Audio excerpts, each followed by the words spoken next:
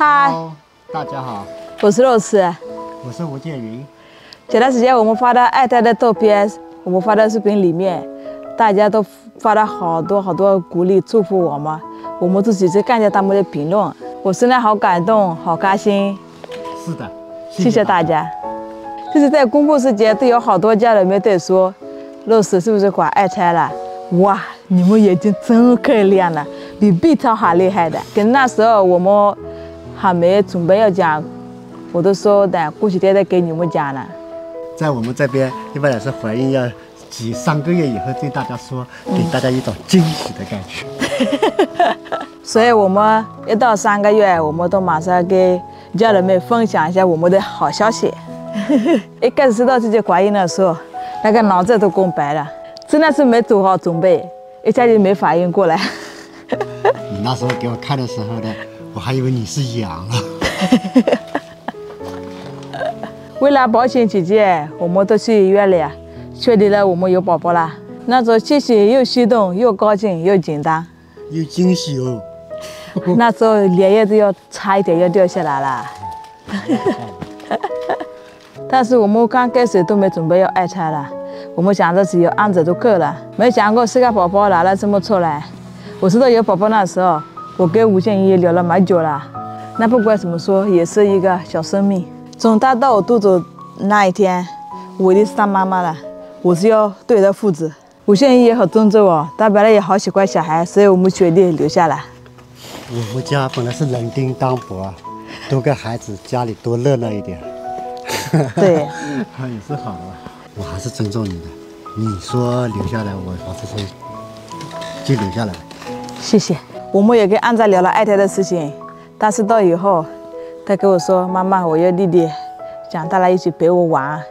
还有时候我去拆袋啊，他还会帮我拎篮子啊，还会帮我一起拔萝卜。”总的来说，安仔知道妈妈怀孕了以后，他做事、干活、说话都感觉乖了很多。还有那时候我跟我妈讲了，我怀孕的时候，哇，我打到给他第一个话直接去笑脸，叫了我手机的声音好大，我就把手机放到边上一点。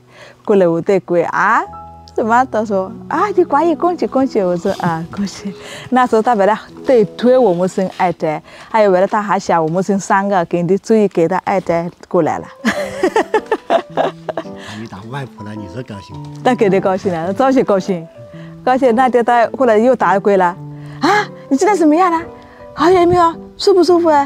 我说舒服不舒服，肯定有时候会吐，东西吃不下去，头晕，眼睛睁不开。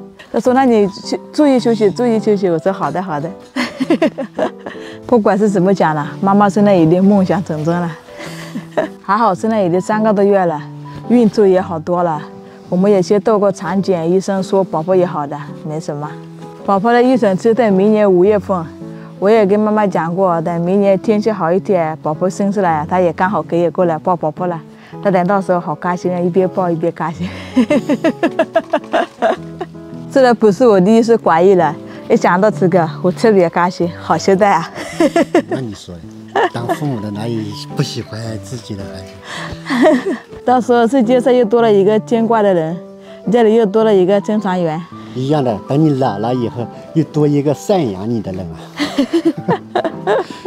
所以我一定要努力，做个好妈妈，照顾我的2个宝贝，快快乐乐的生活。对，我也会做到我做父亲的责任，尽量的教导他。这个我在这里我还是要感谢我老公，从怀孕到今天，他也是比较辛苦，一起在干重活，还有在烧饭。你说烧饭的时候油烟太大了，所以我不能去烧。他平时都是在这里烧饭，所以他比较辛苦了这个时间。还有在主动去自己做生活里面大大小小的事情，相信以后他会做宝宝们的好榜样。辛苦了。哦，耶！谢谢大家，谢谢家人们的祝福啊！感谢你们一起在照顾我们，也一起在陪伴我们。没有你们，也没有我们今天。谢谢大家。谢谢。也希望跟你们说的一样呢，宝宝生出来平平安安、健健康康，带着这么多美好的期盼来到这个世界上。希望他能在大家的祝福中勇敢快乐的长大。